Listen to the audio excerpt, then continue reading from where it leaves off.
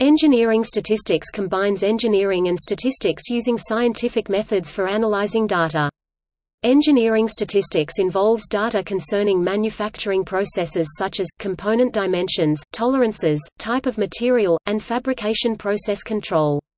There are many methods used in engineering analysis, and they are often displayed as histograms to give a visual of the data as opposed to being just numerical.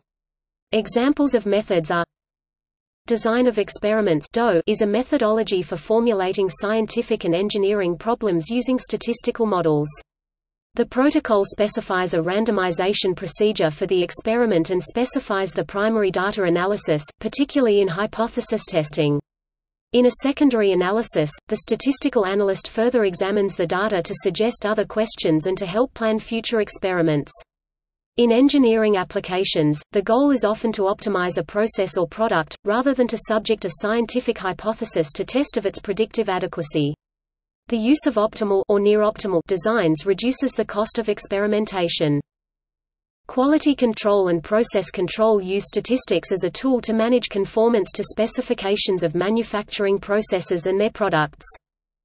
Time and methods engineering use statistics to study repetitive operations in manufacturing in order to set standards and find optimum, in some sense, manufacturing procedures. Reliability engineering, which measures the ability of a system to perform for its intended function and time, and has tools for improving performance. Probabilistic design, involving the use of probability in product and system design. System identification uses statistical methods to build mathematical models of dynamical systems from measured data.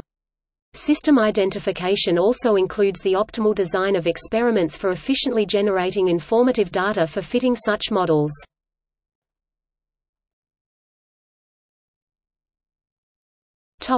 History. Engineering statistics dates back to 1000 BC, when the abacus was developed as means to calculate numerical data.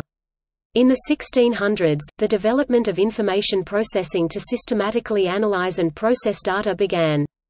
In 1654, the slide rule technique was developed by Robert Bissiker for advanced data calculations. In 1833, a British mathematician named Charles Babbage designed the idea of an automatic computer, which inspired developers at Harvard University and IBM to design the first mechanical automatic sequence-controlled calculator called Mark I. The integration of computers and calculators into the industry brought about a more efficient means of analyzing data and the beginning of engineering statistics. Notes